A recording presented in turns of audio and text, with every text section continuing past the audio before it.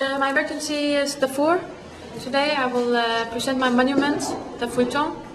My main concern in my work is Darfur, and I believe that the only language that the world listens to at the moment is advertising. Everything is about logos, brands, designs, what you're wearing, how much you can resemble celebrities from Hollywood. It is the only thing people want to know. So I think Darfur's only chance of survival is to be branded.